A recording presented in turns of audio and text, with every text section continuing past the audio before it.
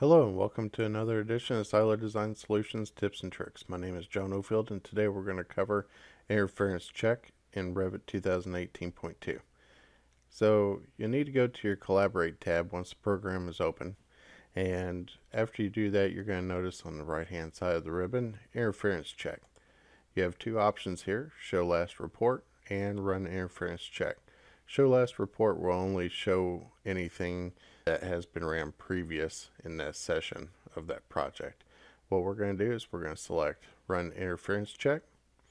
It's going to come up with categories from, and this will also include linked files if you have those linked, which we do not today in our presentation. So what we're going to do is just use current project.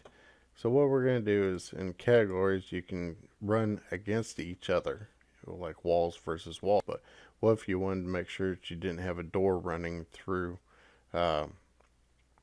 two parts of wall? So a wall that's hosted in, but maybe there's a intersecting wall, and make sure it's not running through the door itself.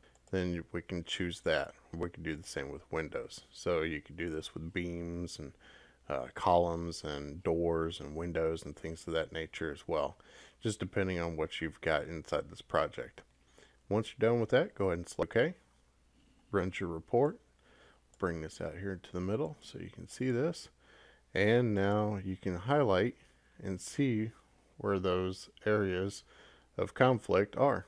Once those are changed or modified, you can then see them be resolved here off the list. You can also export this as well. Hope this has helped you out. You have a great day and thank you for your time.